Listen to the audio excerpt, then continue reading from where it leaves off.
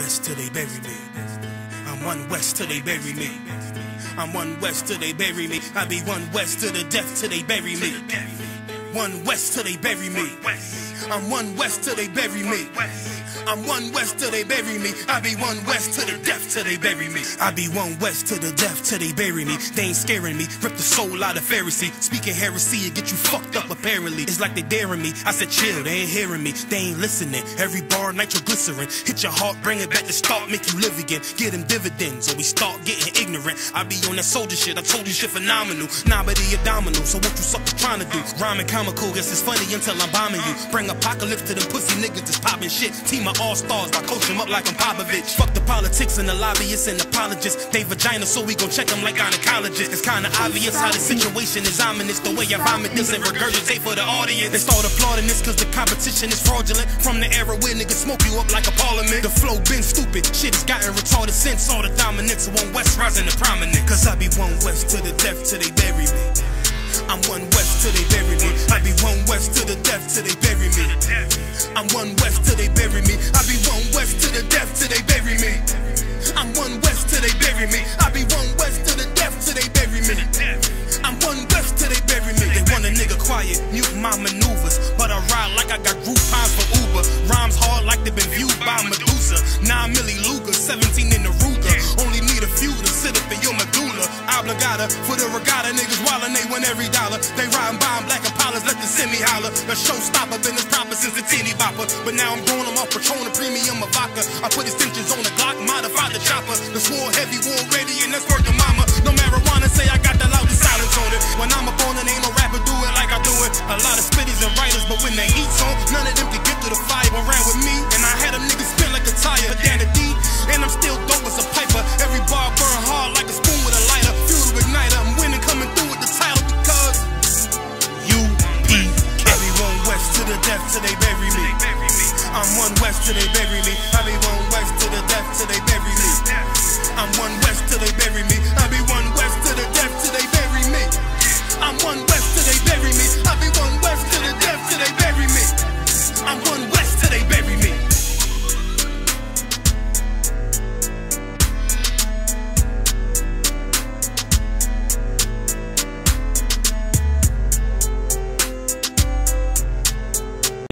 Right here showing you that according to the Bible and history, the black man is the real Jew. The same Jew that you read about in the Bible. The same Jews that God loves, man. The same Jews that Jesus Christ came, lived, and he died for. And being a Jew does mean something. A lot of people say, what's the relevance? Well, it is relevant. If in the Bible that everyone reads, God loves that nation, then it does matter. In the same Bible everyone reads, everyone is an Israelite. King David, he's an Israelite. Right. King Solomon, he's an Israelite. Right. Isaiah, Ezekiel, Jeremiah, all these great men that you read about, what nationality were they? They were Israelites. That's right. So how can we in these last days say, well, God loves everyone? It doesn't matter who you are. When if you're a reader of the Bible, surely it matters. With your education of the Bible, how can you say being a Jew does not matter? Which only means one thing: you don't know the Bible. That's the problem, man. Now I'm gonna get into the kingdom of heaven. All up in the church, the pastor talks about the kingdom of heaven, not acknowledging who the kingdom of heaven is even for. When you read the Bible, the kingdom of heaven is only for the Israelites. The kingdom of heaven is only for the Jews. The kingdom of heaven is not for everyone. Give me Acts 1 and 6. Give me Acts 1 and 6. I'm going to show you in the same Bible everyone reads. It even tells you who the kingdom of heaven is even for. And it's not for everyone. It's not for all nations. The kingdom of heaven is only for you, black man. You are the real Jews. And that kingdom of heaven spoken about in the Bible, that's only for the Israelites. You got that for me? Acts 1 and 6. Book of Acts chapter 1 and verse 6. When they therefore were come together, they asked of him, saying... So now the disciples, they came to Christ and they asked of him, read. They asked of him, saying, Lord, wilt thou at this time restore again the kingdom of Israel? To who? To Israel. So the kingdom is to Israel. So how can your pastor teach you the kingdom of heaven's for everyone. It's for all nations. God don't see race. When in the Bible, the same Bible that's in court, the same Bible that's in the bookshops, man, says the kingdom of heaven is to Israel. The kingdom of heaven is only for the Jews. The same kingdom that everyone reads about in the Bible is only for the Israelites. And it's in Acts 1 and 6. His disciples spoke to Jesus Christ, and Christ, he let them know that this kingdom is only for the Israelites. Read that one more time. The book of Acts chapter 1 and verse 6. When they therefore were come together, they asked of him, saying, Lord, wilt thou at this time restore again the kingdom to Israel? Yeah, so the kingdom was always for Israel. Why? Because the Israelites never had their kingdom. Look all throughout history, every nation has had their kingdom. The Greeks, the Romans, the Medes, every race has had a kingdom. They have ruled the earth at one point of time, except you, black man. You've never done it. Egyptians had their time, but the Israelites, the real Jews, you, black man, you ain't had it yet. And his disciples knew. His disciples were like, when is our time? When are we gonna rule the earth? And guess what? They knew that that great kingdom of heaven was only exclusive for one race of people. Give me Matthew 6 and 10. So what is the kingdom of heaven? Everyone loves to talk about it, but who knows what the kingdom of heaven even is, man? In the same Bible everyone reads, it describes the kingdom of heaven. It lets you know what is going to be happening in that kingdom of heaven in Matthew 6 and 10. At the UPK, we do this, man. We fix black people. We show black people who they are. We've been taught every black person's African, when even in scholastic, scholarly history, that's a lie. Everyone knew all black people ain't African. In history on West Africa, many scholars, they know that Africans sold Jews into slavery. That's right. Africans sold Semitic black Jews, and that's history. We got the records, we got the references. Read that for me, Matthew 6 and 10. The book of Matthew chapter 6 and verse 10. Thy kingdom come. So now this is the kingdom of heaven, and Christ is letting you know what the kingdom of heaven is even about. It says, read that again. Thy kingdom come. Thy kingdom come, read. Thy will be done. Thy will be done. That's the kingdom of heaven, the will of God being done. As you can see in England, the will of God ain't being done, man. Right. When everyone's celebrating pagan holidays, that ain't the will of God. Right. When people allow same sexes to marry, that ain't the will of God. Right. When people got freedom of religion, that ain't the will of God. Right. And in the kingdom of heaven, the will of God will be done. Read on. That's like it. In earth as it is in heaven. And that's the kingdom of heaven. The will of earth, it's like the will of God being done on earth as it is in heaven. You ask your pastor, what's the kingdom of heaven? What does he say? He starts ranting. Well, the kingdom of heaven is all of us holding hands and, you know, and I'm going to dance and sing with Jesus. When, according to what we read, the kingdom of heaven is the will of God being done on earth as it is in heaven. That's the kingdom of heaven, not a song and a dance. From there in the Apocrypha, Second Ezra, the 2nd chapter and the 10th verse, Second Ezra, 2nd chapter and the 10th verse. The Bible ain't no myth, man. The Bible ain't no joke. The Bible is a history book, but here's the problem. Your pastors turn the Bible into singing and dancing. Your pastors just turn the Bible into the book of Psalms. That's what it's done. Meanwhile, this Bible has history, prophetical events. We broke it down about World War III being in the Bible. We showed you that in the Bible, we are the Jews.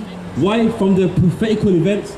Meanwhile, your pastor, he's too concerned about singing and dancing. Second Ezra, 2nd chapter and the 10th verse. Going into the kingdom of heaven. Every man in the Bible knew that the Israelites needed a kingdom. The Israelites needed to rule. That's what the Bible's all about, man. In Revelations, in the last book of the Bible, what does it say? In the kingdom of heaven, there was 12 gates. And those 12 gates were for the 12 tribes of Israel, man. Showing you that in the end, the Israelites, you are going to get the kingdom. You are going to rule, man. You are going to do the will of God on earth as it is in heaven. And that's the kingdom of heaven. 2nd Ezra 2 and 10. Read it. 2nd Ezra chapter 2 and verse 10. Many kings have I destroyed. Oh man, no sweat. But in the Bible, it lets you know that the Jews are going to get the kingdom, and you are, man. In the Bible, it says God is not a man that he should lie. And if the Lord says you're going to have the kingdom of heaven, you are going to have the kingdom of heaven. Man, that's second. No sweat. You are going to have the kingdom of heaven. You are going to rule, and that kingdom's coming. No sweat. Give me Haggai, the 2nd chapter and the 6th verse. You are going to get the kingdom, and guess what? Your kingdom's going to be forever. In the book of Daniel, it says, this kingdom was not left unto the hands of other men, and they have the kingdom forever and even forevermore. Black man, your rulership, your dominion ain't going to have no end. Your rulership ain't going to be like the Greeks, which was only 400 years. Ain't going to be like the Medes. Ain't going to be like the Persians. When the black man rules this earth, it's going to be forever. Right. And that's what the prophet Daniel said in the Bible, forever and even forevermore. Your rulership is going to be forever. Give me that Haggai 2 and 6. Even the prophet Haggai saw this kingdom, saw the black man ruling, and had to write it down. What you read about in the Bible is men of God seeing the last days, seeing you ruling, seeing you be the superpower of the earth. In the kingdom of heaven, the black man's going to be the superpower of the earth. Just like now it's England, just like now it's France. Once Christ returns, that's you, black man. You're going to rule the earth, and every nation's going to be subject under you. Every nation's going to be handing you their riches. Every nation is going to be giving their riches unto you. Why? Because you're going to be the superpower of the earth. Haggai 2 and 6. Got that? Okay. Haggai chapter 2 and verse 6. For thus saith the Lord of hosts, yet once it is a little while. And listen, God's saying, but once it's a little while. Us being oppressed under all these nations, in the sight of God, this is just a little while. Read. And I will shake the heavens. And God says he's going to shake the heavens. God's going to shake all these kingdoms. In your kingdom, black man, God's going to shake down all these nations. You think they're rich now? You're having all their riches. You think England's got gold? In the kingdom of heaven, you're having all that gold, man. You're going to have gold in your clothes once God's done with England, once God is done with America, once God is done with all these kingdoms. Read. And the earth, and the sea, and the dry land, and I will shake all the nations. And God says he's going to shake all the nations, all the Europeans, all the Polish, Ukrainian, the Arabs. God's going to shake all the nations. God's going to shake all these nations. What does it mean to shake them? I mean, he's going to rob them, man. Every form of resource to have, God's going to shake him for it, man. Read. The desire of all the nations shall come, saith the Lord of hosts. And the desire of all the nations shall come. All their riches, they're going to come, man. All their riches, you're going to have it. You're going to have every nation's gold. You're going to have every nation's diamonds. You're going to have every nation's riches. Do you want to know why? Because that's what the Lord wants, man. Right. The Lord wants you to be rich, black man. The Lord wants you to rule over all these nations. Why? Because that's how it's meant to be. But what happened? We fell, man. We lost our way to go and be like everybody else. We lost our great laws, our great statutes, our great commandments to go and be like every other nation. And in the Bible it says you are a holy people. And what does holy mean? Holy means separate. And you're separate, man. You can't follow these other nations. You can't be in the church, black man. You can't be in the mosque, black man. Right. Why? Because you're the holy people. Give me Leviticus 20 and 26. Leviticus 20th chapter and the 26th verse. You're holy, man. You're separate. You can't be in the church. You can't be in the mosque. Why? Because you're holy unto the Lord. You're separate. You was called to do the will of God. You weren't called to do what you want to do. You got it for me, Leviticus 20 and 26. And ye shall be holy unto me. And listen to what God said, black man. You should be holy unto me. You should be separate unto me. A black man, you're separate, meaning you can't be no church on Sunday. Right. You can't be no mosque. You can't join Rastafarianism. Right. You can't join Egyptology. Right. You can't do none of that because God says you're holy unto me. Read. For I, the Lord, am holy. Why? Because God's holy. God's separate. God ain't like Allah. God ain't like Haile Selassie. God ain't like all your fake idols. Right. And God says you're going to be holy because I'm holy. You're going to be separate because I'm separate. Read. And have severed you from other people. And have severed you from other people. Has cut us off from other people. Meaning you can't do what they do. You can't live other nations' lifestyles, man. Right. You can't do what they do. You are severed from other people. Hang on. Jahamidi Abalon to the Years of book. So I'm gonna get into some history. I made a statement earlier that we are not Africans. The people that were sold from West Africa to the Western Hemisphere, they are not Africans, man. And I'm gonna get it for you out of history. This is a book called Babylon to Timbuktu, written by a scholar, Rudolph R. Windsor. And in this same book, he goes into history, he goes into records, he goes into archives, showing you that the black man that was sold in slavery, he was not an African. Right. He was an Israelite living in West Africa, sold by Africans to Europeans. That's right. We are not African, we are Israelites, man. We are the people of God, and I'm gonna get it for you out of some history. I got one now. Alright, that's it. Alright. Read. From here.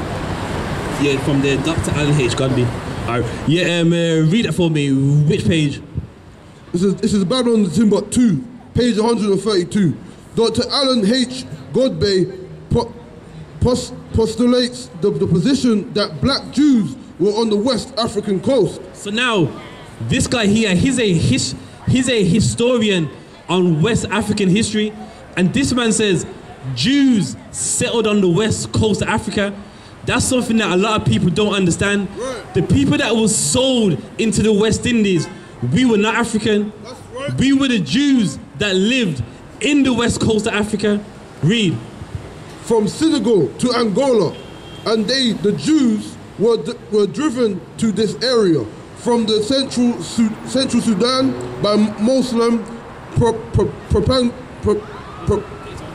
propaganism. So now, we had to go to West Africa. Why? Because that was the safest place for the Jews that they had to go. So now, even historians on West African history, they know that the people that were sold into the Western Hemisphere, they were not Africans. They were Jews that settled in West Africa, settled in Ghana, Nigeria, Togo, Benin, all those regions. Read. Having a knowledge of the black Jews in the United States, Dr. Godby arrived at this conclusion. These facts have peculiar significance when the presence of Judaism among American Negroes. So now he's asking, if we are the real Jews, then guess what? We are the people that are of the Bible. We are the people that come from Abraham, Isaac, and Jacob. And this scholar right here, he's wondering, how come we are unaware of this? How come we don't know? Us being the Jews, we don't know this. A lot of us think we're African. A lot of us just think, well, they're black, I'm black, we are the same. Meanwhile, history says otherwise. History and scholarly information says otherwise, man. Read. It's to be considered hundreds of thousands of slaves were brought to America from this Western Africa during the days of the traffic, beginning nearly 400 years ago. How much more of Judaism survived among West African Negroes? Yes, now he's asking, we are the people of the Lord, and he's asking, how come we don't know this? In America, in the West Indies, he has the information that the people that was in West Africa sold, they were the Jews. It wasn't Africans selling their own people. It was Africans selling Hebrew Israelites. It was Africans selling the people of God. And this is history right here. No sweat. Read that part there before Dr. Godby. All right, read the next page. Before Dr. Godby published his book, the lost tribes, a myth. Rabbi Matthew organized a Hebrew congregation in 1918 and proclaimed that the black people of the United States and the West Indies are the original black Hebrews. And there you have it. The black people of the United States and in the West Indies are the original black Hebrews, man. Right. We are the Israelites. Right. And many people that do research on West Africa, they know that us in the West Indies, we were African. We were Israelites that lived in West Africa and sold by Africans, and then we ended up in Jamaica, in Trinidad, in Montserrat, and they know this, man. Right. They had meetings and said that the black people in America and the West Indies are the original black Hebrews. Right. And that's history that your pastor don't know, man. That's history that many scholars don't know. We are the Jews, and with that, peace and shalom. I'm one west till they bury me. I be one west to the death till they bury me. I be one west to the death till they bury me. They ain't scaring me. Rip the soul out of Pharisee. Speaking heresy, it get you fucked up apparently. It's like they daring me. I said chill, they ain't hearing me. They ain't listening. Every bar nitroglycerin. Hit your heart, bring it back to start, make you live again. Get them dividends or we start getting ignorant. I be on that soldier shit. I told you shit phenomenal. Nah, but he a domino. So what you suckers trying to do? Rhyming comical, guess it's funny until I'm bombing you. Bring apocalypse to them pussy niggas that's popping shit. Team of all-stars, I coach them up like I'm Popovich. Fuck the politics and the lobbyists and apologists. They vagina, so we gon' check them like gynecologists. It's kinda obvious how the situation is ominous. The way I vomit this and regurgitate for the audience. They start applauding this cause the competition is fraudulent. From the era where niggas smoke you up like a parliament. The flow been stupid, shit has gotten retarded since all the dominance of one west rising to prominent. Cause I be one west to the death till they bury me. I'm one west till they bury me. I be one west to the death till they bury me. I'm one west till they